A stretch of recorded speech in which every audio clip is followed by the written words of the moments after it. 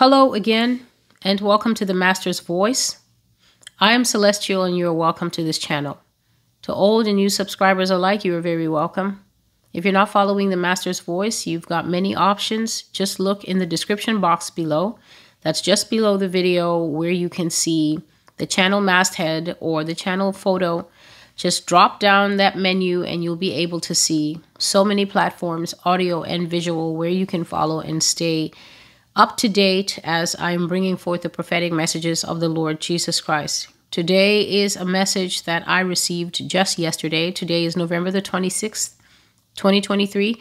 I got this message before I fell asleep, so around 1 a.m. before I went to bed yesterday, November the 25th, 2023. And then when I woke up, that being Saturday, the Lord then gave me messages from about 9 a.m. to 11 a.m. As I was recording the dream that he gave me, writing down the meaning that he gave me, the Lord told me things before I slept and after I woke up. What is coming? So before I went to bed, the first thing that the Lord said between 1 and 2 a.m. was that arrest warrants are coming down the pipeline that will surprise everyone. And he said this very strongly. The Lord is the greatest proponent of justice that there is. Basically, it means that nobody loves justice more than Jesus Christ. Nobody loves right doing more than Jesus Christ. Nobody is more vested in the fact that when evil is done in secret, it must come out in public. Nobody else wants to see perpetrators and evildoers exposed and punished more than the Lord.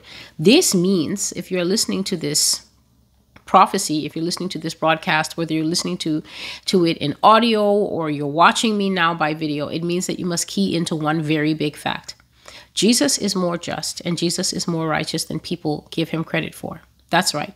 Human beings, with all their failings, with all their faults, with all their fallenness, somehow keep getting it confused and thinking that they have the right to judge the Lord God, to judge the Lord Jesus Christ, to judge the Holy Spirit, and to count them unrighteous. This means less righteous than fallen man, by constantly complaining about how long it takes God to judge sin, constantly complaining about why doesn't God catch the perpetrators, and why is so-and-so getting away with it, and why is there so much dirt in the church. And what people don't understand is that God has his timing that has nothing to do with anyone else's opinion. God has his timing, and he's not dependent on us as to how and when he will execute it. But the way that people impute unrighteousness to God, to impute unrighteousness to God means to literally look at him and attempt in your fallen ant state to critique him and share your views on who you think he is and whether he's fair or not, because this happened and it was never exposed, and that happened and nobody cared. Understand that you live in a fallen world that is filled with fallen people that commit heinous crimes and acts against one another. Ex-God. This means having nothing to do with God. God has nothing to do with the darkness or the fallenness of the human heart. That's all people giving in to the urges of the one who deceived all mankind in the garden. Again, that sin happened without God's involvement. That was by choice. And every sin after that has been by someone's choice. God has timing to judge sin. God is just. God sees all things. And so as he was bringing this message, I was half passing out with sleep. But even I was able to perceive how strongly he was giving me this message, telling me, Celestial, arrests are coming down the pipeline that are going to surprise everyone. And it's going to be the big names, he was saying. Big names will go down. Big names are going to show up in the press. They will be in the news in areas of government, money, this is finance, entertainment, and much more. People will be made to answer for their crimes officially, not just in the public realm. So the Lord is saying that finally what hearts have been yearning for, what people have been clamoring for, usually complaining for, is going to start happening. Instead of it being the stooges, instead of it being the cat's paws, instead of it being the middle managers and the guys near the bottom, God says that instead of this just being Scandals where people say tonight, investigating the head of so-and-so. Tonight, new data comes in about the head of so-and-so. It's actually going to be that they will go down, which means instead of just headlines that announce what they have done, and then we see them running away with their jackets over their head, or they're walking proudly into court with 16 lawyers because they know they're going to get away with it. The Lord is saying that the time is coming where they will go into the courtroom and they will come out with shock outcomes. They will come out with convictions. They won't just get away with being publicly embarrassed or fines. He says that they will be made to answer for crimes officially and not just in the public realm, meaning that we're not just going to see spattered news headlines and talk about it. And this would be a good time to mention the news headlines that dropped, I think it was just a week ago, in the entertainment sector concerning one of the world's biggest entertainment producers and moguls, who has called himself everything from Papa Smurf to Love to Diddy to Puff Daddy. The man's name is Sean Combs, and he is currently in the press being accused of heinous crimes that I'm not going to take the time to read in detail. And the reason I won't take the time to read his crimes in detail is because I was speaking of his crimes 1.5 years ago by the Spirit of the Lord. The prophecy is called The Dirt of Hollywood Part 2, The Sodomy Ritual Part 2, a very difficult series of prophecies in which the Lord was showing me what they do in Hollywood and the entertainment music spaces. Some of the things that the Lord mentioned to me, which Christians who had a lot to say at that time felt wasn't necessary for the church to know. Why does the church need to know this? God would not be talking about anyone's private business, except that God is more just than the people who think they know everything, because God knows that people are suffering behind their off-the-shoulder gowns and their $20 million mansions. God knows, and God told me, and I brought it out publicly, that women are traded among multiple men in the entertainment world. This is what the Lord says, that in order to be a starlet, a woman who makes it to the top, whether in movies or music or other projects, you will be traded among men. And some of the names he mentioned were Beyonce, Jennifer Lawrence, and Cassie. And the exact words in the prophecy were, Cassie has suffered a lot. This is after detailing all the things they do to them. That they call them to rituals and they swap them among men. That they pass them around exactly the way prostitutes in a brothel have no say over who they will sleep with or what will happen to them during the process of that forced sexual encounter. And what I said was, as I was going through those very difficult prophecies, to all the naysayers who feel that God only wants to talk about what they want him to talk about, what I was saying is that it is laughable to think that the judge of the whole earth, who sits up there and sees everything, can be censured by mere human beings. You think that you can tell God what to talk about, or you think that you can prove yourself wiser than him by questioning, well, why would he want to talk about this? God wants to talk about it because it's evil. There's no such thing as evil off limits because it's evil with famous people. God wanted to talk about it, to prove that he knows about it, to prove that he actually cares about it. And I said that the irony is this. When the Holy Spirit reveals these things by the spirit of prophecy, men push it away and reject it because they're proud and arrogant. But when it comes out in the New York Times, then everybody's mouth is open and everybody gets to pretend that it's the first time they're hearing it. And it was no mistake that the publication that broke this abuse was the New York Times. Because this is the arrogance of man. When God tells you something, you can't hear it because why would God? But when the New York Times tells you something, then the publication just flies off the shelves. Because this is the mindset of people today, even Christians. The secular world should lead the charge in truth. This is the accepted format.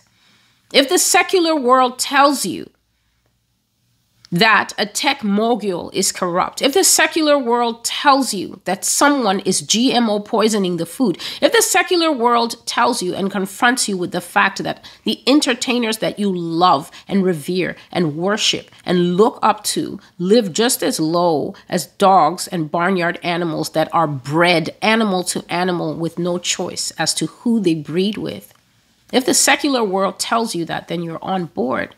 But when the Holy Spirit touches on the sordid mess of people's lives in the darkness, then so many people had something to say. And here we are 1.5 years later, a young woman plucking up her courage at last to speak of her abuse in such a wise way that now it's forever on the court records.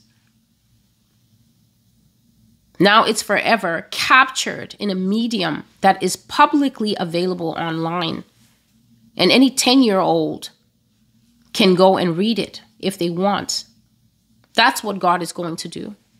It's no longer going to be the court of Twitter and the court of Facebook. It's no longer going to be rumors. The things that you have heard on this blog are going to be featuring in the top headlines. And then since you didn't want to listen to God when he was talking about it then, you can go read it from the news, like seconds, because that's the level of your faith. God will prove the people who doubt his word, even in small details about people that I do not know personally. He will prove you wrong.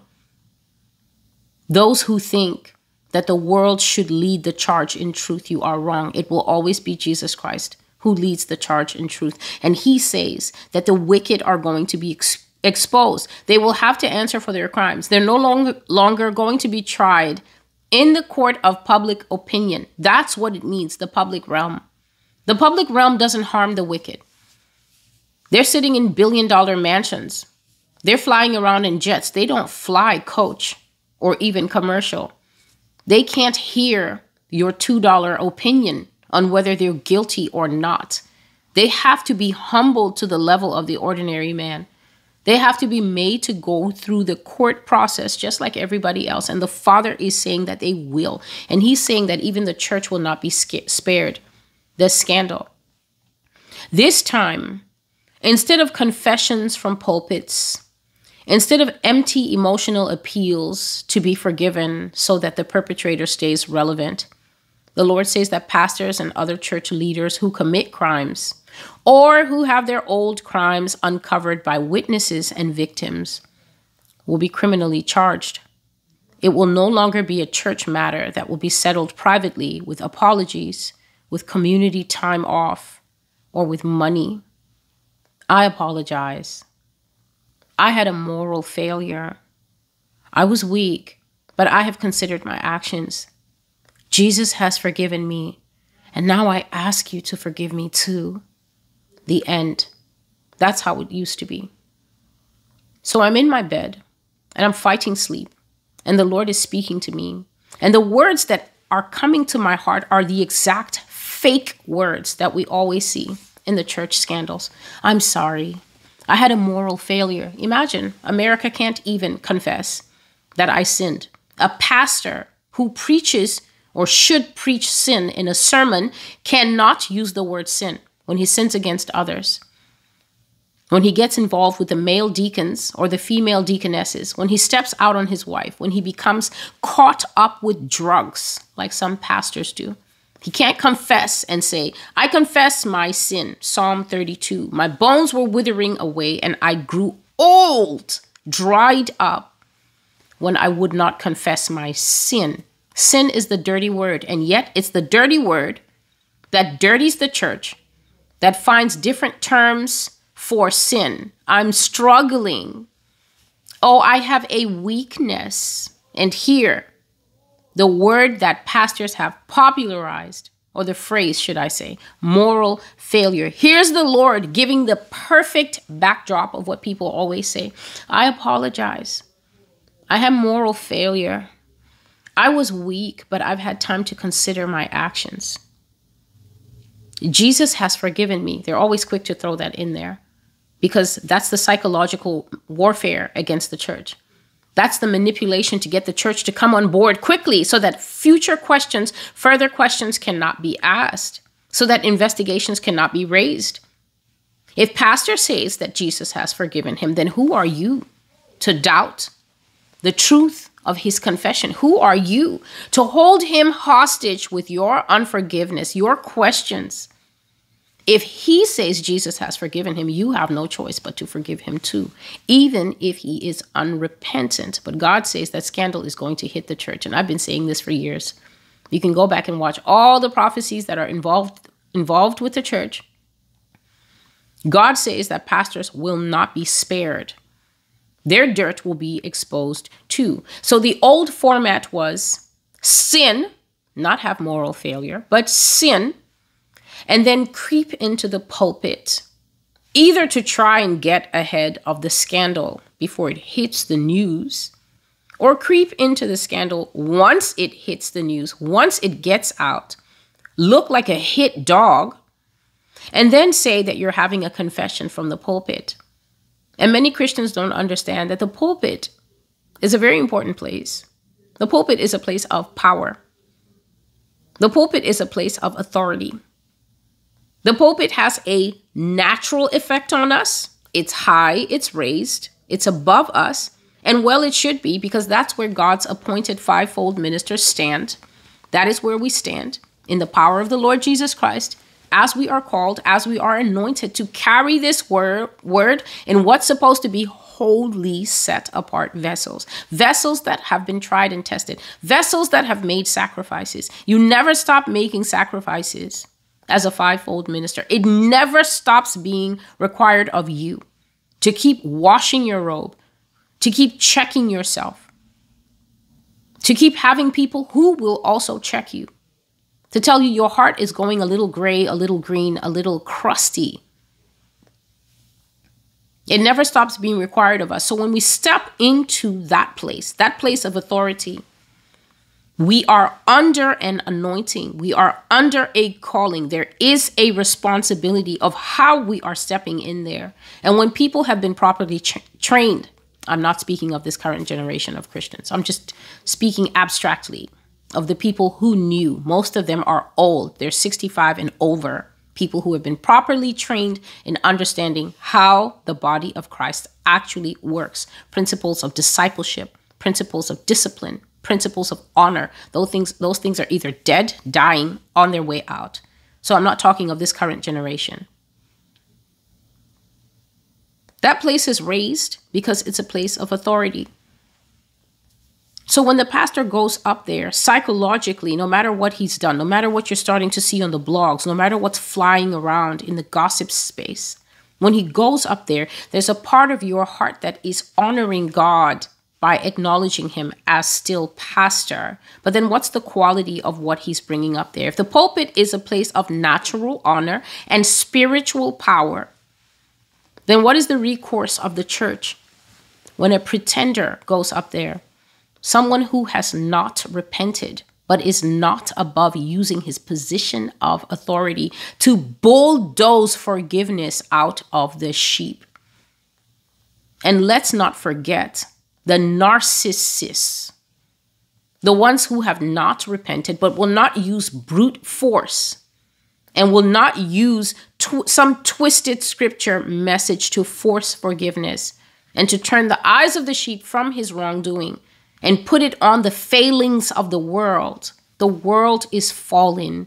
I fell too. I'm right in sync with the times. And now let's go to the book of Haggai and hide there for a while. What about the narcissists who come out and preach to the people about their own sin for 2.5 hours so that they feel they have no moral standing to doubt him or to look cross-eyed at him for what's on the little gossip spaces and things like that? The pulpit can be abused. It is being heavily abused. And that's why God says confessions from pulpits are not it. And they are not going to stand. You know what? You're going to be in the middle of that confession and the FBI are going to walk in and embarrass you. And your church goers are going to forget about all that pastor business. And those phones are going to come out exactly as I said. And you will be frog marched out of there. You will be frog marched out of there. And everybody's going to put it on Twitter, and that's exactly where you need to be. And if anyone sends you this video by mistake, you will know that God is talking directly to you. In the middle of your lie, the cops are going to come in. And if anyone doubts it, you can go and watch the prophecy. It's not yet written down, but it has been made a video, I think in the middle part of this year. It's called Peanut Butter. Peanut Butter. A tough one. In that prophecy, I saw that God had brought me to seat me with the others who had already been doing this work. And when I came in, I saw that the era had changed. All the glitz and the glamour had gone out of pastoring and leading. It was all gone. The dogs and the wolves of the generations past, hello T.D. Jakes, Joyce Meyer, Benny Hinn, and family, they had eaten all the cake. They had eaten up all the good of the soft era of Christianity, when people opened their purses willingly and built up the house of God because they thought that they were doing something worthwhile. They thought that they were building the Lord's house, but they were just building the $1 million jet portfolio and the 500 houses that are put under shelf companies and stacked secretly so that people will never know where the money goes. That era had soured Christianity. And the stink of it, like cigarette smoke, was still in the room. And God showed me the vision. And when I got into the room, there were only 3 pastors there. A very old one, old school, who still kept his books in order, who still believed in holiness, sanctification, who still believed in sitting down and using the Bible to write his own sermon, wasn't going to sermon.com to get something on Saturday night, 11:59 p.m. And there were 2 other pastors. And they were watching the fall of the pastors. And I said that I was watching. One was watching on a device, maybe a tablet, maybe a cell phone. And the other one, it was a big TV. And I said I was astounded to see on the TV. You could have almost called the channel that we were watching the channel where pastors get embarrassed and ashamed and taken to jail. I said that I was seeing pastors standing there stark naked in cuffs, and the FBI guys were standing there and going, yeah, so he's being arraigned for, and they were reading out the charges and leaving nothing out. They were answering the press. I said I saw pastors stark naked, and the only little piece of dignity that they had is that their hands were cuffed and they were holding their hands in front of them to preserve male modesty. And it was like paparazzi at its best. And the 2 pastors in the room were men who had stayed faithful to God, but I could see that their hearts had been pricked. According to what exactly I said at the beginning of this video, how long it can sometimes seem that God is taking before he moves. These men were shocked, but at the same time, they were happy in their hearts because they were saying, finally, at last, at last. They were pleased. They were almost gleeful to see these wicked people falling. What were pastors going down for? Financial fraud, stealing, cooking the books. Joyce Meyer, the Lord says that you will be exposed for the fact that you do this. You will be exposed. They've audited you before and you got away with it. You're an oily lady. They will catch you for cooking the books. TBN will go down because they're broke. Almost 50 years or perhaps more. It's not accurate, the time that they've been in. I don't know exactly. TBN has been in business, and a business it is, for years. But God says you will go completely broke. Potter's house, you will follow. That place will be turned into a mall or some other recreational center. I have brought out all these messages. I leave nothing out because God must be vindicated in the earth. Christians love to follow popularity. They love to follow big names. You will sit out there, and the people you have been arguing for when I have been bringing out the prophetic word of the Lord, you've been defending them. Oh, she's trying to be relevant. Relevant with slime. How is this possible? How can I be relevant with Freemasons? How can I be relevant with satanic people, Satanists, ritualists, sacrificers, occultists, people who curse the sanctuary on Saturday nights, and then people come in and they fall under the oppressive spells of the devil. How can somebody that God took aside and hid for his portion? You never knew I was breathing air until God was ready to reveal me 4 years ago. How can I want to seek relevance with people who are on their way out, some of them to the grave? What an odd way to make a name. No, this is the truth. Peanut butter. The prophecy where I saw pastors go down for financial fraud, just as I had been saying previously to that prophecy, that they will be caught for fraud and their churches will be shut and their members will be scattered. Strike the shepherd and the sheep will be scattered. All you members that have pastors that are stealing money, you're going to go and fellowship with the sister churches and the brother churches of that ministry or wherever you can go. So if you can smell it in the wind, it's best to start seeking God now for where you're going, because you will surely go. These churches will be turned into malls, sports centers. They will be empty. God would rather have them empty than you sitting in there like goats while they play badminton with your mind and your soul, corrupting you and sacrificing you in the spirit, enriching themselves at your loss, at your cost, at your ignorance, and also in some cases at your stubborn insistence to support what is clearly fallen, but you think you know better than God. But God is more merciful and he loves you more than you deserve. And that is why he will pluck you out of these defiled places masquerading as churches and shut them down. He would rather they have a Models in there. He would rather these kids be buying sneakers on sale than you going in there and playing church, a parody of righteousness. Pastors will go down for murder. Because not only do they commit spiritual sacrifice, they kill their members. God says that there are pastors who are embroiled in scandals. They have killed to keep secrets quiet. And some of those secrets is the fact that they are gay as Sunday picnics. They have killed to stop that information coming out, that they like and prefer men. Pastors have paid for murder. Pastors have physically committed murder. Like the old man who was caught, I think he's 83 years old, killed the little daughter of a family friend who was also a pastor. And for decades, those people have been grieving that little girl, only to find him now, old, rusty, and decrepit. Robbed that family of a baby and thought he was going to actually go to wherever, because it surely wasn't heaven, with that crime uncovered. They caught him, and they will catch many more of you. They will find the secret documents that you killed to protect. And as you do time for it, you will ask yourself if protecting a piece of land, the land you wanted to build the church on, you will ask yourself if protecting that piece of land or protecting your homosexual urges that you could not confess to the Lord because they were too much for you, and then you indulged them, got caught, got it on tape.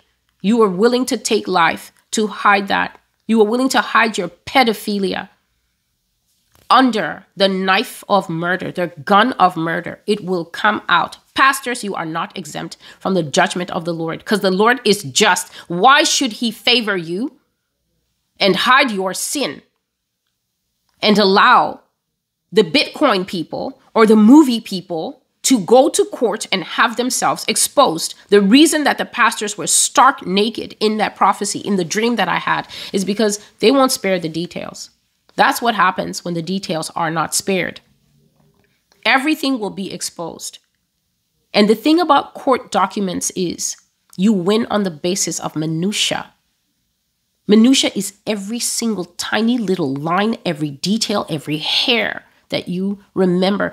Court documents can be excruciating. Ask Mr. Sean Combs. He settled his lawsuit in 1 day. They can be excruciating. They say everything. They leave you naked. That's why the pastors will be naked.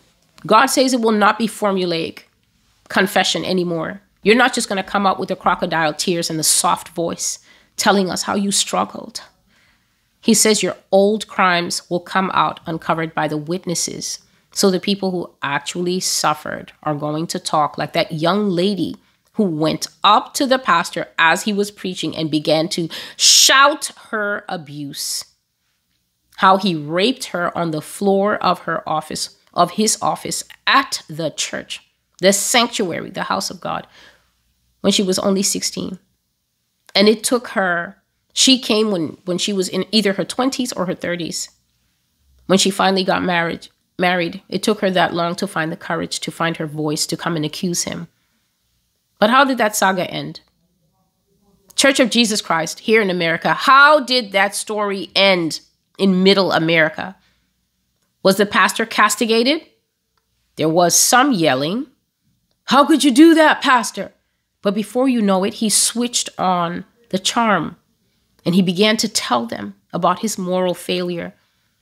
And the way that situation of confrontation ended is that the young woman and her husband left without so much as a hug from anyone, and the church gathered around the pastors to hug him and to tell him it's all right, pastor. We're with you. Lymphocytes that have lost their function. A lymphocyte is a white blood cell. The work of a lymphocyte, this word was given to me in the prophecy that is called sympathizers of sin. That is one of the most accurate messages the Holy Spirit has ever given me. If you've never watched it, you should go and watch it. Sympathizers of sin.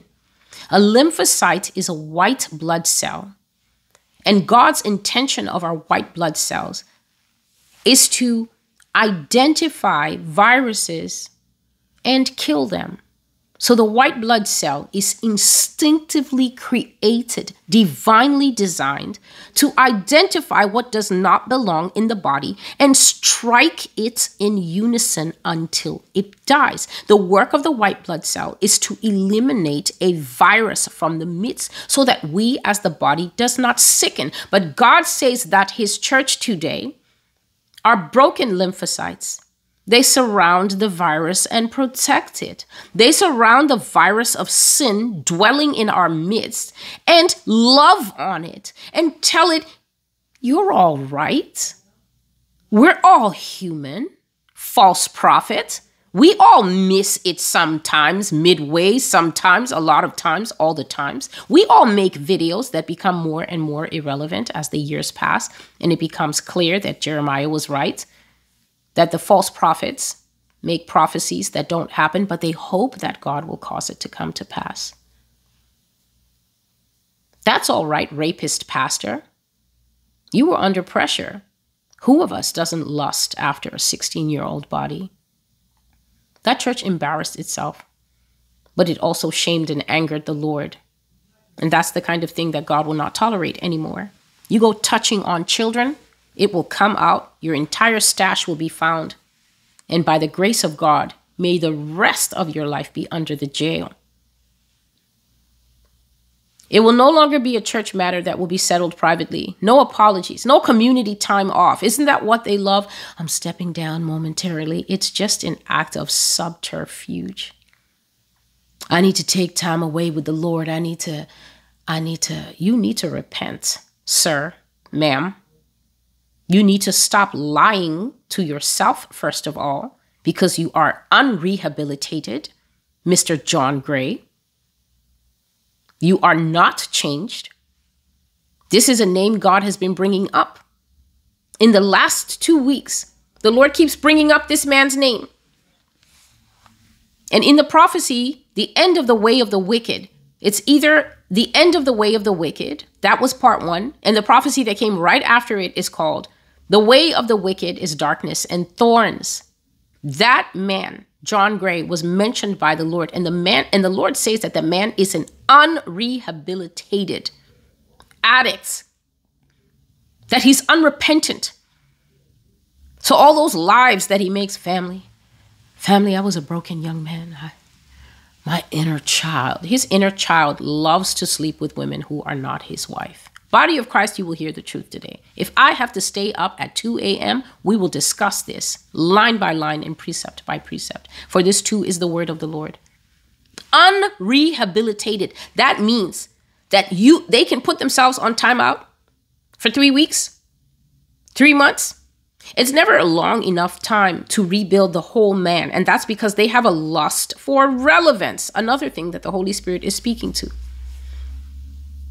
They confess and make empty emotional appeals to be forgiven so that the perpetrator is the word we use for criminals, by the way.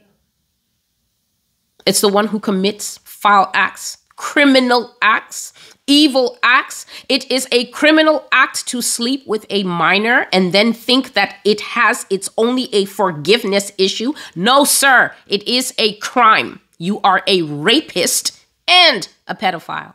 That's 2 counts.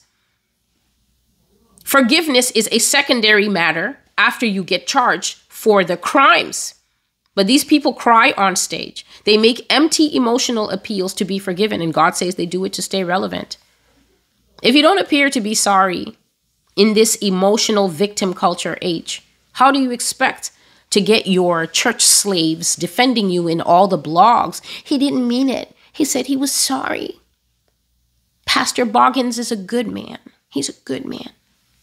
Is this not the same prophecy that I brought in 2022 where God says that after these children are assaulted or after these women are assaulted, tricked, assaulted, get pregnant, forced to abort a baby for their pastor, that a few deacons will get together, a few deaconesses, a couple elders, 1 or 2 old ladies in there to really round out the posse. And then he says they go to the victim's house and they sit there rocking back and forth. Think of the church. Think of what it'll do to the community. They go and they manipulate and they play mind games on someone who has already been hurt and harmed. And then they go and further hurt that person and subject them to a lifetime of silence, to growing rage as they watch the perp stand on stage. This is my wife and my children, a godly example of the family.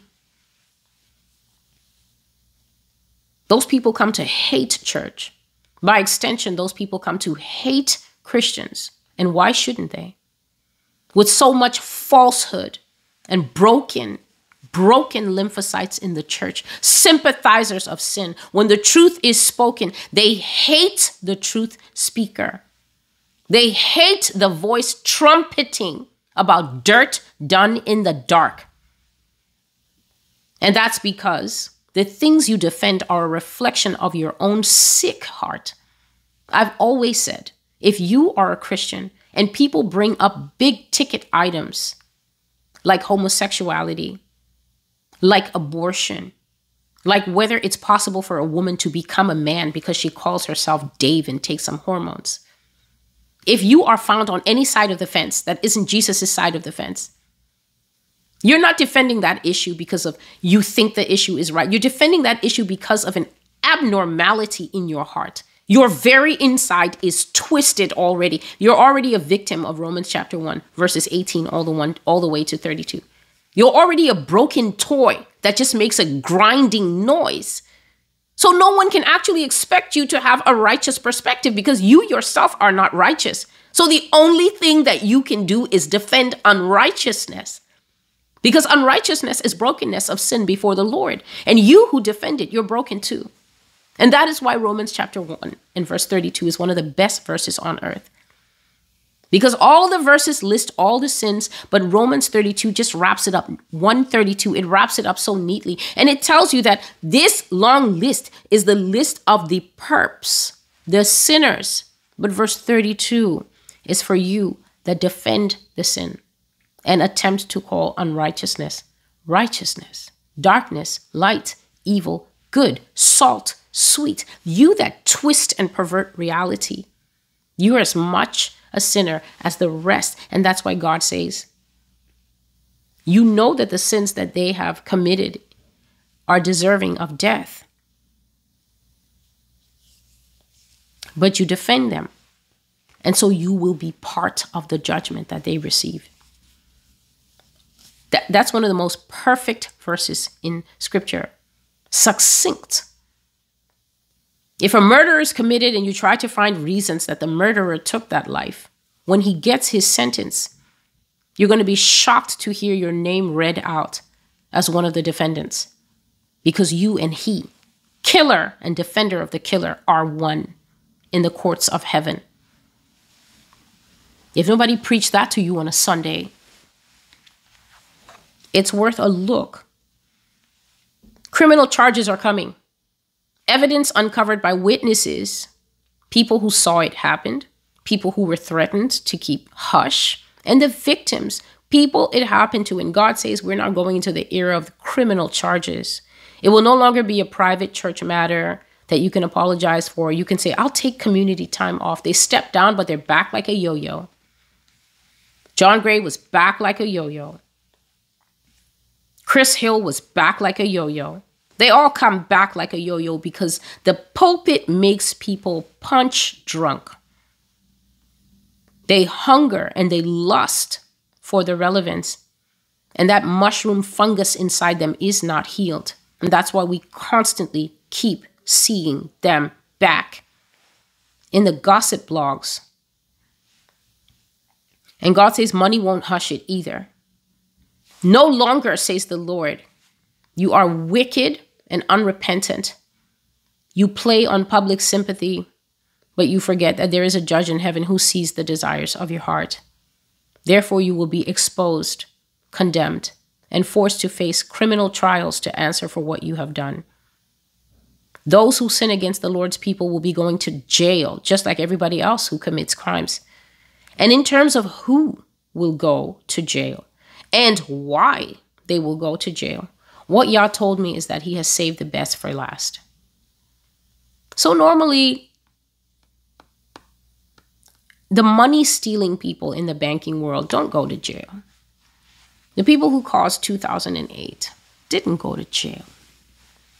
Rupert Murdoch was an anomaly, a glitch, almost a mistake of the U.S. criminal justice system, because guys that high up don't go to jail.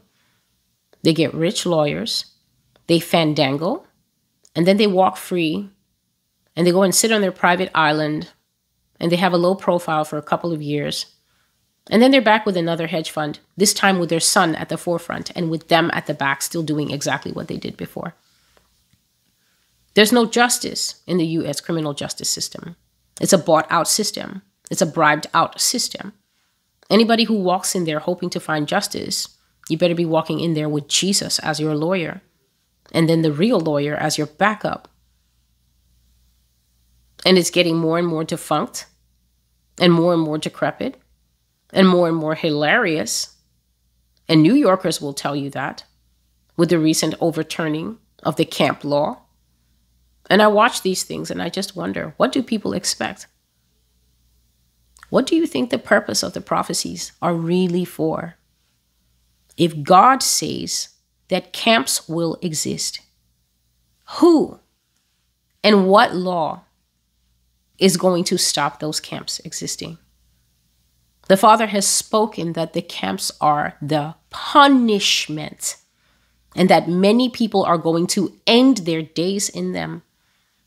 And that's final. That means that from the time he spoke it, when I spoke it in the prophecy, Disease and Decay in America in 2021, that I saw the government rise and create horrifyingly stringent camps because there were horrifyingly stringent disease. COVID-19 is just what people know for now. I said that the rise of the fatal bumps, those diseases that don't have names, those diseases that the Lord simply told me are called, these are pandemic sicknesses, Celestial. They will be called pandemic sicknesses because of how fast they spread, because of how toxic and virulent they are, how easy they will be to catch, and how much life will be lost.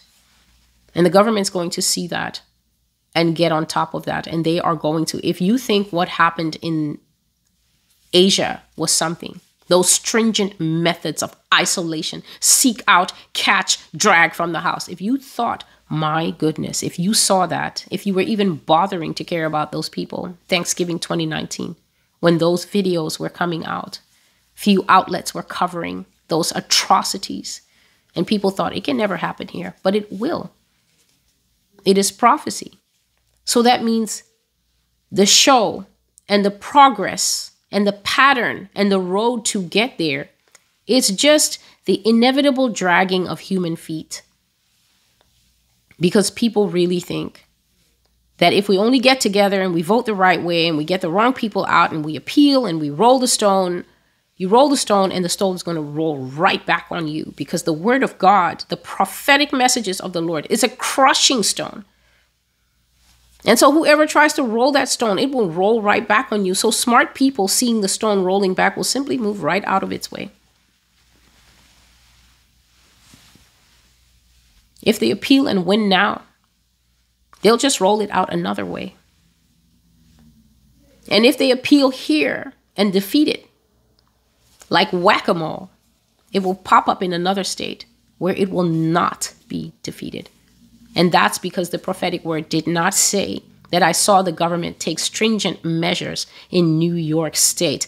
I said this nation became riddled with unknown, dangerous, virulent diseases, even diseases of old. And the whole place was locked down. And the government practiced cold-hearted, isolationist measures to get ahead of those sicknesses. So the camp doesn't have to start here. Start in good old Wichita. Could start in Florida, where they think nothing can ever happen to them. It can start anywhere, as long as it starts, because all they need is a precedent, don't they? All they need is a win somewhere.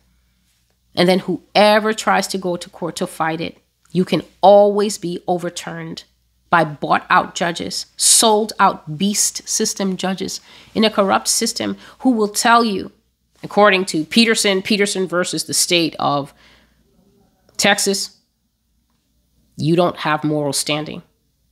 This is established law. They don't need a New York win. Any win will do, because God has spoken it and it will come. And wise people who know that the word of God is the word of God will move out of its way. And so God says that he has saved the best for last, the biggest names for last, in terms of who will go to jail and why they go to jail. He has kept the most shocking reveals. So people complain, God is not just. This person got away with it. That person got away with it. The Bible says that wicked people are storing up wrath for the day of judgment. That means that the names you wanted to see in the 80s and the 90s, unless they died, in which case they've stored up the worst wrath. If they died with those sins upon them, that's the worst wrath.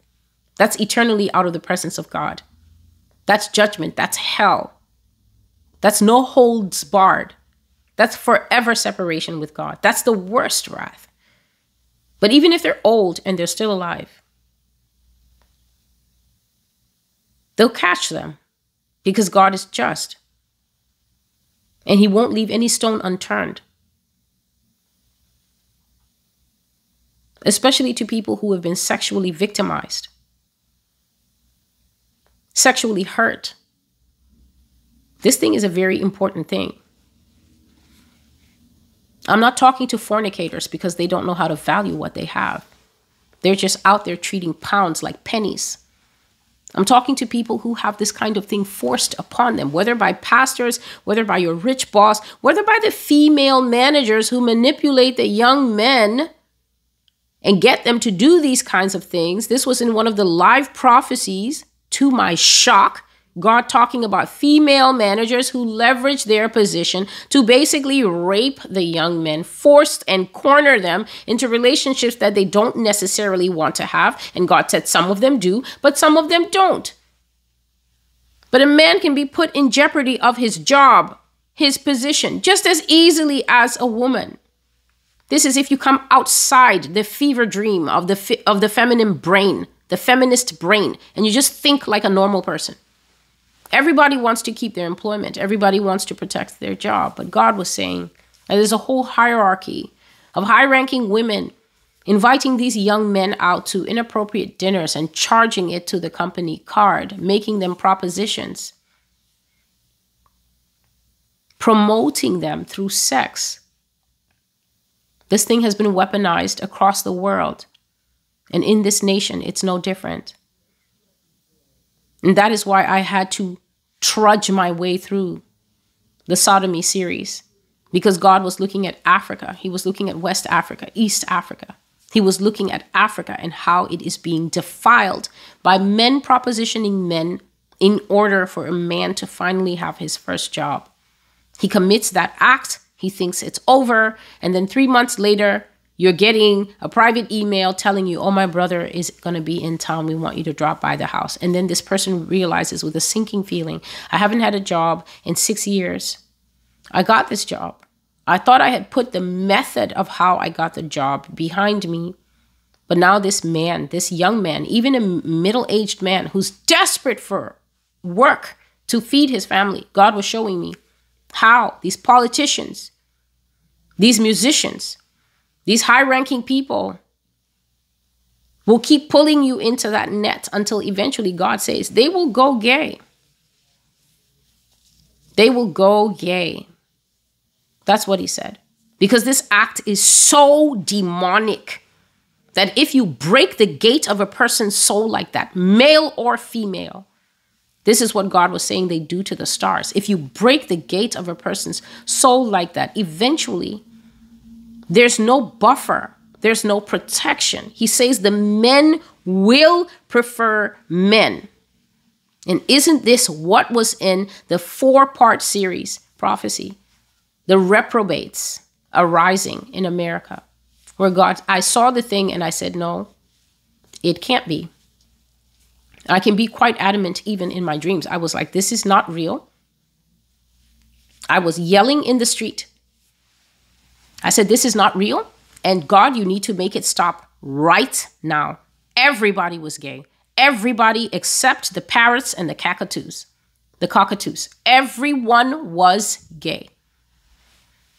Man with man, woman with woman, trans with trans, and back again. I was traumatized. I was basically like a child saying to him, fix it. Fix it. It can't be real. It can't be everyone. And I was speaking by the Spirit recently in a video where I said that the fallenness is going to continue. A man, an older man, you will know that man, I said. 65, an older man has brought 4 kids into this world, and then he will come out and he will tell you, oh, I was confused all along. I'm actually a non-binary, non-transitory, mostly gay. Few days later, well-known comedian, Wayne Brady, comes out and tells the world he's Pan. Not Peter Pan. Pan just means open to sleep with everyone. But the realization that God put on my heart when that thing was once again trending where in the news, where the fallen Christians prefer to get truth. What God put in my heart was, he said to me, Celestial, this man has been married. He is the father of at least 1 child. Apparently, this man has 1 daughter. He says, when you come out and say, oh, I'm Pan, women were not off the table for you. That only leaves one other sex that you could not have access to, that you can now reach into. Men. It's a distressing time that we live in. But what's more distressing is that the people who form the gate, the buffer wall, are out of alignment They are out of their respectable position. They are out of proper placement. And it is a shame. And until it is corrected, messages like this will not cease. God will have to bring the justice divinely because he can't count on the Church of Jesus Christ to pray for the justice.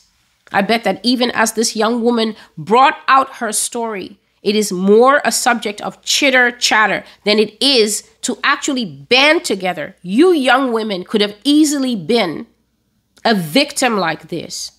This doesn't only happen to the rich and famous. It happens all the way down the tiers. It happens to babies. But did anybody pray for her? Did anybody pray for her justice? Did anybody pray so that this matter will move out of the realm of a civil suit and into the realm of a criminal accusation, where the state steps in and says, well, Mr. Combs, we don't care if you paid money for a settlement. You actually committed crimes. You committed crimes. We're taking it up from here. Whether you gave her money or not, that's a civil issue. We're actually charging you with crimes. Does the church pray? Or does the church just click, click, click? Voyeurs, just like the world. What a shame. What a shame, the times that we're in. The Lord says arrest warrants will be issued for the biggest names across all spectrums. Sports. I have a prophecy. I haven't made it yet. You that like being the available groupies of the NFL stars, NASCAR stars, basketball stars. Some of those men are not right. Some of those men are modified. Some of those men are not really full people. And others of those men, because of the lifestyles that they live, God showed me that they will be open up to very extremely destroying and violent spirits.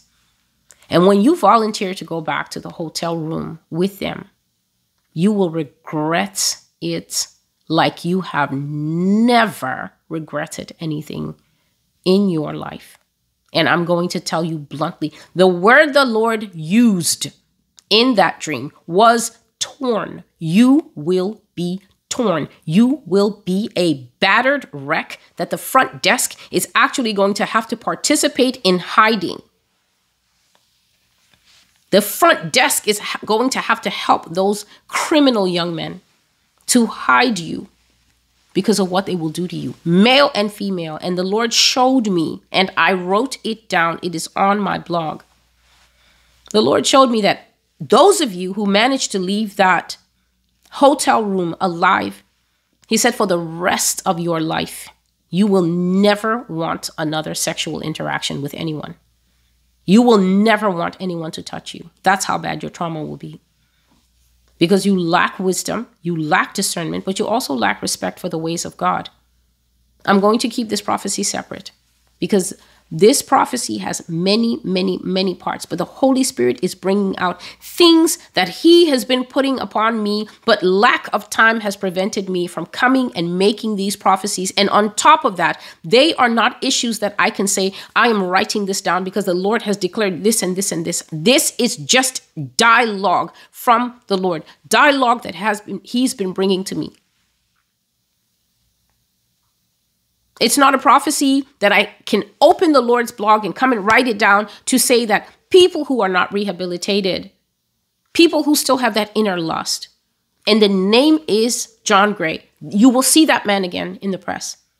You will see him who always claims that it's his inner pain. It's his inner pain that makes him to sin. It's his inner lust. That lust has not been healed. That lust has not been confessed. It has never been confessed. It has never been laid down at the foot of the cross. And the Lord says he will even judge his wife. Why? For accepting it. She's an accessory to the crime. She's his own lymphocyte, his personal lymphocyte. He says he will judge them both. Him because he is unrepentant and her because she's an enabler. But then the crowd out there will be like, no, but she's hurt, Celestial. I think you just don't understand. It's you who don't understand because your Bible is dusty. You read from the Bible of your own thoughts. My purple Bible is battered. I've only had it since 2016, and it looks like it's done 10 tours in Vietnam. You don't read your Bible, so you don't know the heart of God. You don't know his will. You think his will is the church of you. You're not trained and you're not submissive to the truth. You go and drink from the fountain of popular culture, victim culture, ally culture, let's love the sinner culture. In the Church of Jesus Christ, the love for the sinner is not contingent. We are told to love our fellow man. But at the same time, we also see that Achan was separated from the rest of the church and stoned. And don't come with that Old Testament thing. The Old Testament contains very graphic pictures of the justice of God. And the sickness of the modern church is to think that the justice of God died on the cross with Jesus Christ. You are so wrong. Jesus Christ died on the cross to delay the justice that was owed to each and every one of us. But if we abuse that grace, if we think that the flowing of that blood meant that it's open season on fornication, which I'm going to touch on next, there remains no more sacrifice for sin. Justice will come. And so, I will add 2 things here. One of those things is this. It's a warning to young people. The Lord has been bringing up this warning for a while now. And like I said, when the Lord brings these things, I regard them in my heart. I keep them in my heart. Father, I've heard you. And as your spirit leads, as I'm bringing out these prophecies, I will bring it in. This is the perfect one to bring it in. Reluctant Christians, the people I just spoke about 5 seconds ago, you think that Jesus' death on the cross means that it's open season on sin. Young people especially. The Lord says that your funerals are near. Go and say it on TikTok. Go and say it on Instagram. She's judging us. She's cursing us. I have no interest in those things. Words are very powerful. They need to be managed. They're very powerful. And the word of the Lord to you is this. Unrepentant sinner, especially the young people, your funerals are near. And the way God brought this message is that he prefaced it with one of the visions that I mentioned when I was doing the young people prophecies, when the Lord shocked this skin off me by showing me what young people do. I knew that young people are disrespectful. I knew that they are rebellious. I knew that they are lovers of themselves. I knew that they lie, that they steal, that they fornicate. What I didn't know are things like they drug one of them and then 10 people sleep with that person. I didn't know that something called a running train exists. To drug a person and then use that person and tape that person and then share the video at school and cause that person to probably want to commit suicide or probably need to go into witness protection or probably have to uproot a family because the child simply cannot live in that town anymore. The child cannot have a normal life in that town. Force them to move across the country to give their baby a new life, as new as she can possibly get after going through trauma like that. I did not know until that young people are live streaming themselves in their own homes using the internet that their parents pay for on these porn sites such as OnlyFans. I had never heard that word in my life until someone who is too young to know about it told me, "But Auntie, don't you know about this?" There are many things I did not know. But in that prophecy, as I was going through the shock of learning, and then as I was dutifully bringing out what God was saying, I saw a vision And this vision has been coming back to me steadily, steadily, steadily over the last, I would say, 6 or 7 days. And whenever that is coming from the wide panorama of all the visions that I've seen, all the dreams that I have dreamt over these last 11 years, when something just pops up and just begins to promote itself and lift itself up, then I know God is putting his finger on this thing. And soon this thing is going to it's going to snap into piece like a puzzle piece. It's going to snap into place. It's going to become relevant. And the vision that I saw is the one where I was prophesying and I was saying, young people, you want to keep holding on to sin. You're going to let it go through a funeral. And here's the pity. I said, there'll be 5 of you, same sin, almost like roulette. So nobody on this end of the world will be able to answer why the 5 of you do the same thing. The 5 of you are the masturbation bros. The 5 of you are the drug kingpins. You're either selling it to some people at school, or you all buy it and sit and get high together in a group and then compare your trippy experiences. The 5 of you go around pretending to women that you care about them, sleeping with them. This could be 25, 28-year-olds. They're not exempt. Declaring love to get sex. Ghost the person. Get together after a month. How many did you get, bro? How many did you get, bro? 5 of you, the same sin. Nobody worse, nobody better. The same sin. I saw a funeral. That's the vision that God has been bringing back to me. I saw a funeral, young people, 5 friends, 5 boys, all different ethnicities, standing together. One of them died. As his coffin was going down into the ground, all the other boys were standing and their hands were bunched up, the 4 who were living. As the button that they press, that final goodbye, as it began to go into the ground, I saw the other 4 hands open and drop. And I said, what a pity. What a pity to be forced to drop your sin because of death. And here's the kicker. You, the one who dies, you won't get a do-over. I said, you will be the testimony that saves your friends. You will be the revival that saves your friends. When you die, the rest of them will find Jesus Christ. The only problem is that you'll be dead, cut off, a tree hacked off before its time, right at the roots. The axe will be set to the roots of the trees because some of you are so stubborn. You really think that God is your butler. You think he's going to stand around and wait on you the way the waiter does in a really good restaurant. He will show you different. America, you will let go. Nations of the world, you will let go of this reckless love doctrine.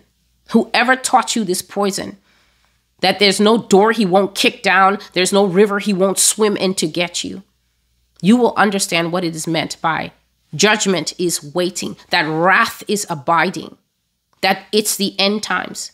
You will understand what it means when it says, come out of Babylon. It doesn't mean run and get your passport first. It means separate yourself from all the sins of Babylon. And the sins of Babylon are international, global. There's no nation without trans now. We just need to see them out in the Sahara Desert and then we can call it a day. There's no nation without abortion. There's no nation without pedophilia. There's no nation without rituals. And Americans would like to argue, we didn't teach them all that. You popularized it. You put it in the movies. You're the one who's popularized all the filthy song lyrics. How dare you try to say that it's not you? I'm not accusing you falsely. I'm right lining up with Scripture, Revelation 18. If there was filth, you brought filth on stage and dressed it up and handed it award after award and praised it and said, you're all right, filth. You step right on in. You're family. The Lord told me to tell you that your funerals are coming. What a pity. What a pity. What a shame Someone will learn the lesson, and that person will go into the ground. And then the remaining people will learn what we call the moral of the story. Someone will become the lesson. Keep fornicating. You will become the lesson. You will become the module. What not to do with a God who is coming to bring righteousness back to the earth and teach us obedience by the things that we will suffer. That will be the name of the class. Some people will not graduate from that class, but everybody else who escapes as through fire, those will be the evangelists of the end times, ready to talk to anybody on the train about Jesus. I saw that they dropped the sin. When the other friend went into the ground, his sin took him out, so he didn't get a chance to open his hand. The remaining 4 bros, they opened their hand and they dropped the sin. You will drop sin and become justified, not even because you wanted to. And the Bible has stories for people like that. 2 names coming to me right now: Nebuchadnezzar and Jonah. After they went through the school of don't mess with God, they came out completely different men. So they got the lesson, and they also lived to get the moral of the story. But Nebuchadnezzar also got the lesson, and his son died. So he didn't get to get the moral of the story. And that's because some people are stubborn. And some people will hear all this and say, I just think she's too hard. And I just think she's this. And what you think has no bearing on the words that I'm saying, because the words that I'm speaking, they are spirit and they are life. And I know that there are people who will already testify and say, it already happened to me. I saw something happen to my cousin, and I'm not trying to go out that way. The second thing that I must say, because the Lord woke me up in the middle of the night to tell me this. So I was asleep, and he woke me up to tell me this. And this is to people who fornicate. The Lord told me to tell you that if you are someone who has been coming here for any length of time, and you've been hearing his messages, and you've been hearing his truth, and you've been hearing the prophecy, and you've been hearing that Russia will come and take away people who fornicate, and people who commit sexual immorality, and people who trance. The Lord says that if you are a person of sexual immorality, and you have been listening to the prophecies of the Master's voice and still going to fornicate, he told me to tell you to leave this place. I'm just going to close my ears to all the people. Jesus didn't drive anyone away. Jesus often walked away from people. Go read your Bible. The Lord told me to tell you that you are abusing grace. He told me to tell you that you are abusing mercy. The Bible says that today, that means whichever day you started listening here, today, if you hear my voice, do not harden your heart as they did in the rebellion. I think that's Hebrews 3. It also goes on to say how they angered God with their hard-heartedness, because they saw all the works that he had worked for their fathers in the desert, and it was still not enough for them. They could not obey. They saw everything that he did to bring them out of captivity, to bring them, draw them to himself. They saw him fight Pharaoh to free them. And then when he brought them out to the wilderness, they became calcified like bone, hard like bone, stubborn, rebellious in their heart. They heard him speaking through Moses, but they thought, what's a Moses? What's a prophet? And he says that he swore that they would never enter his rest, and that their carcasses, this is their dead bodies that then rotted, just like a deer that you shoot at 100 yards in the forest. Their carcasses dropped. God loved those people, and he sat there for 40 years and conducted all their funerals, right? That's old Ebenezer, 109. He watched them all perish until the last one was dead, until only Joshua and Caleb were the only 2 old people, plus Moses. And then he said to Moses, you've gone around the mountain long enough. Turn and enter the promised land. It is a deadly thing to mistake God. It is a deadly thing to grow up in a theology that tells you that the God from the first half of the Bible handed over his power to some other person in the second half, and he's not the same person. When he says that I'm the same yesterday, today, and forever. I am the Lord. I change not. This is what he says about himself. But then American theology says, no, he's not like that anymore. God said to tell you, fornicator, that come here and have heard the entire sin series. So you watched it from the beginning. You watched all the videos where he's talking about sexual immorality, how it is an affront to him. It is an insult to God to misuse your temple, to indulge your desires, to put the word of God behind your back and sink to your baser nature, whether it's looking at porn, whether it's lusting after women, lusting after men, whether it's pleasuring yourself, whether it's a secret fetish. You're wearing male boxers, but you're a woman because you're starting unknown to you. You claim it's comfortable, but you are already opening the door for your trans journey that we will suddenly see pop up on your Instagram without warning one day, because that's how it starts. The prophecy for that is called Stay True to Your Own Gender. Stay true to your own gender. A prophecy all the way from 2018, where God shows me that a little crack is all the devil needs to widen it to the Grand Canyon. And you will go gay or go trans, or I don't know if it's possible to be both, but you definitely won't be yourself. If you have been hearing the word of the Lord to come out of fornication, to stop having affairs if you are married, to stop sleeping around if you are a widower or a widow, divorced, if you have been hearing God say, be holy as I am holy, and you have continued to defy him, I don't know what she's talking about. I think that this is just too tough. It's harder than she thinks. If you think that there's a standard for you and then a standard for everybody else, the Lord told me to tell you to depart this place. And I'm not in a position to know if he's telling you to depart this place, because if you continue to stay here and defy the truth of the word of God, he may strike you. Or if he's simply saying, away from me, out of my presence, go to the life you are choosing, the father you are acknowledging, the father not of faith, but of flesh, Satan, Lucifer, the devil.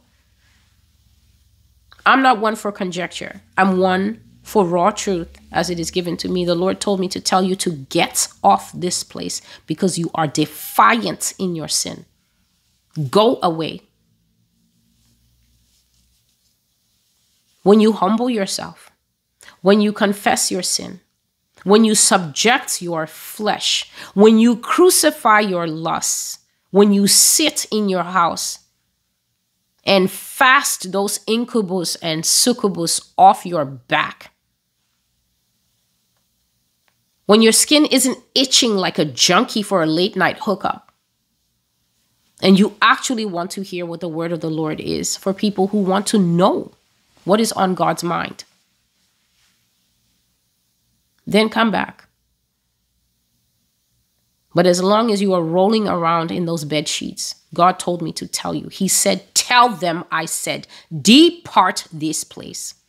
So that means that you have now heard what the Lord has instructed me to tell you. And that means that if you keep up that life and you come back here, you are not only proving what the Father has said, that you are defiant against grace, mercy, him giving you time to work through it, him giving you time to cry out. But now you come back because you're like, it's the internet, she can't stop it. Then you're forgetting the spiritual aspect of all things. You're forgetting that I don't know you and that I can't see you, but somebody does know you and watches you 24/7. Jesus CCTV. You're now stepping into that place where you want to be a Pharaoh. And pharaohs always have interesting endings. It's always the same ending, no matter how it happens. The Bible has a ton of Pharaoh endings. There were many, many defiant people, but they all ended one way. Because if there's one thing God will always offer all clients, it's justice, equality, and consistency. He is consistent. That is what gives us. That is what is supposed to give us room to trust him. He's always consistent. What he did for people in the Old Testament, he will, and what he did for people in the New Testament, he will do for you now. You can trust him. He always delivers. He's always the same. He doesn't change. He loved them. He loved us. He cared for them. He will care for us. He will care for us even into the camps and beyond whatever the camps contain. But should you defy the living God? Well, Pharaoh's story is there for reference. This prophecy, I will call this a part 1. The name of the prophecy will be put on it when I bring it up. This is only the first part. This is the part that the Lord gave me between 1 to 2 a.m. on November 25th, 2023. And because it is dealing with justice, it is dealing with God judging righteously as he says he will in Psalm 9, that he will answer and he will remember blood, especially shed. Righteousness is its own reward. So I will call this a part 1, and part 2 of the prophecy will be made because it is very interesting. It's a very detailed dream that the Lord gave me, and that would be a little bit lengthy because I'm not going to leave anything out. And so in good conscience, I will not attach it to this part. This part literally can stand on its own. So until I see you again, the Lord bless you and the Lord keep you, and may every heart have heard all that I have said. Because during this prophecy, you have heard all the prophecies. You have heard the names of the prophecies that I have been giving to back up what I am saying. God is not going to tolerate the whitewashing of sin in the church anymore. And since the church, to its shame, since the church is not able to identify sinners in our midst, you don't understand the righteousness of God's process in identifying sin. People today are so corrupt. You are so corrupt, many of you. Satan has worked on your mind so much that you actually think that the process of identifying sin is judging. Don't judge others. We are condemning the sin because sin has eternally been a poison in our midst. The justification of those who protect sin will always say, you will always find out when the next gospel singer comes out gay. At least he's living his truth. Are we saved to live our truth? Is there any mention of our truth from the beginning to the end of the Bible?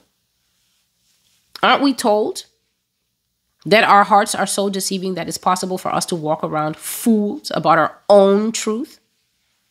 Can the truth of human beings ever be trusted? Doesn't the Bible say that it is not in man? It is not in man to know his own way.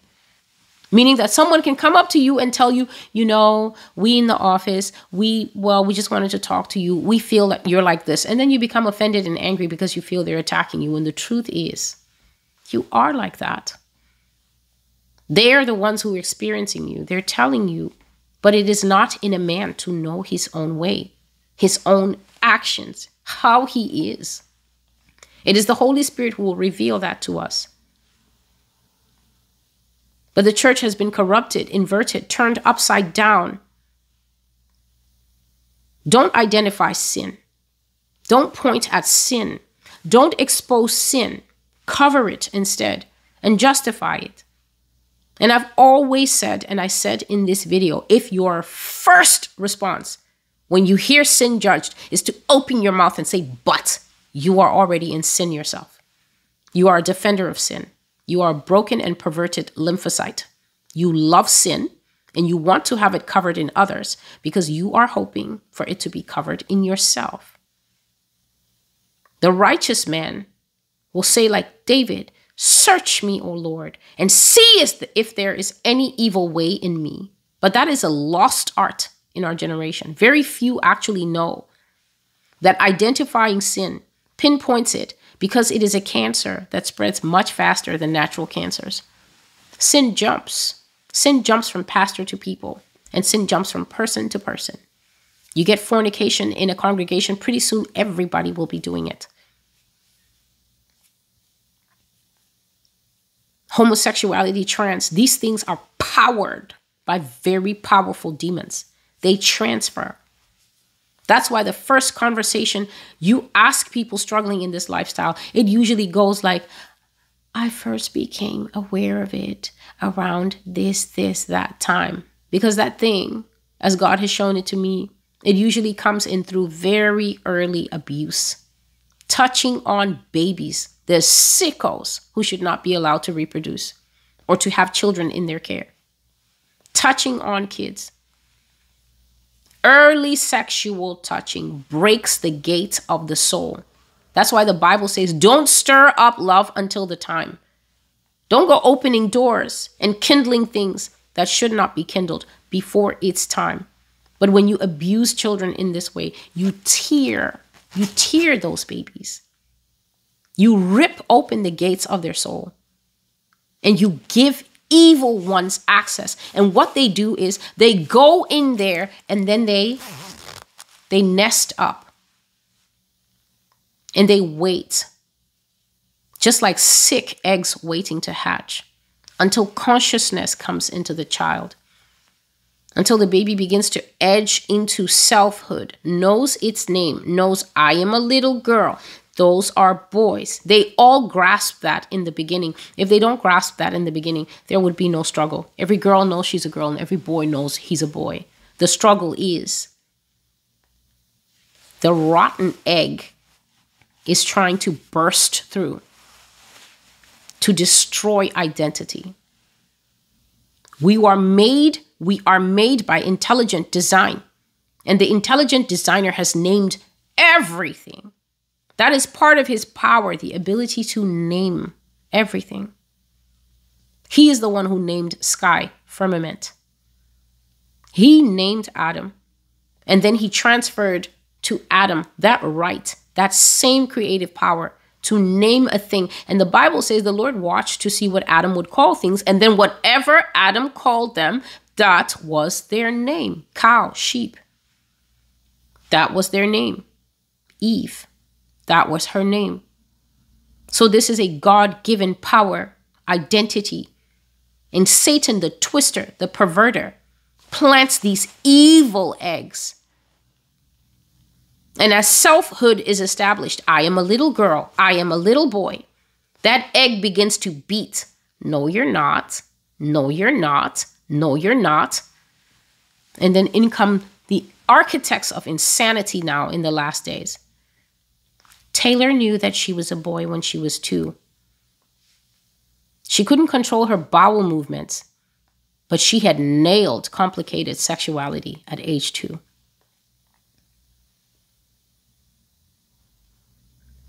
America.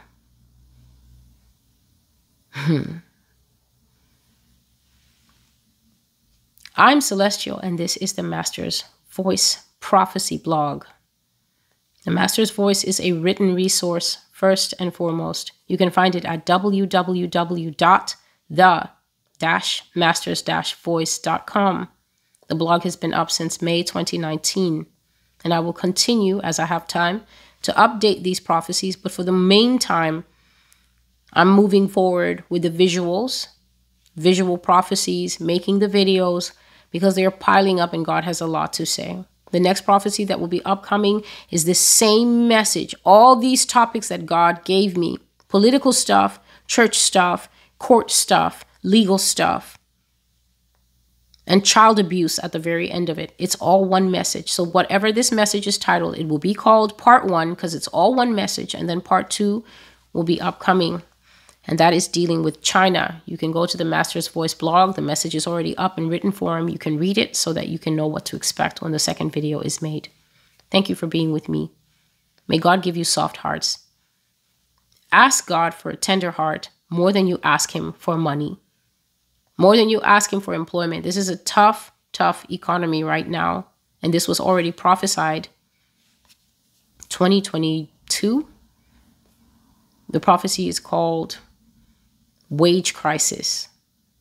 If you simply go to the search bar and you put in wage crisis, the Master's Voice prophecy blog, always type that in after the titles, because I don't have the full titles to mind, but I do know the material bit. If you type in wage crisis, the Master's Voice prophecy blog, a prophecy will come up with a black and white photo representing the 1930, I think it's 1933 Great Depression. And in that prophecy I was speaking about, that's another thing that God was bringing in my heart just 2 days ago. All these layoffs, all these job losses, the inflation ever creeping up. And they're still trying to deny and say that it's a healthy job market. But this was prophesied before, where God says that the economy is going to crumble and fold like a guy who's bad at playing cards. There won't be jobs. There won't be food. So what that's telling wise people in this economy is, you're not still sitting at your house and saying, this is a question of the leader. We need to get rid of leader 1 and put leader 2 back in, and then everything will be fixed. You're in the midst of prophetic judgment. So wise people are already drawing themselves out of that creepy insistence on looking at men to fix things. And you're now thinking like Elijah, Lord, where's my widow? Lord, where's my widow of Zarephath? I need someone to give me flour and oil. Where have you prepared this baked cake for me, Jesus? Where are you going to take me in and make sure that me and my household eat many days? Wise people went through 2020, kept their arms juice-free, and many of them used to testify on those videos before I had to remove them. I did lose my employment, Celestial, but I can't exactly tell you how, but God has provided every day since. Me and my wife are not working. We couldn't find anything because of the stand that we took, but we have everything that we need, and little things trickle in, and they're exactly what we need because God is faithful. And then the economy opened up, and then God was able to reinstate those people.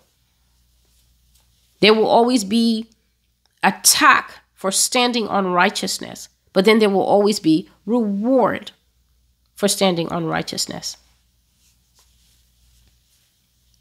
And so as we see these things coming and you're still vested and we just need to make this great again and do less of build back better, then you're lost.